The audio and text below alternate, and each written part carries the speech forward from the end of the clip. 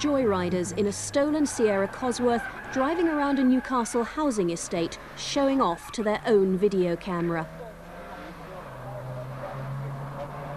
The high-performance vehicle is the twocker's favourite, along with so-called hot hatches like the Astra GTE. Such cars are 5 times more likely to be stolen than an average family saloon. This was the final performance of the Cosworth. Then they doused it with petrol and set it alight. As £28,000 worth of car went up in flames, a flare signalled to the estate the thieves were destroying the evidence.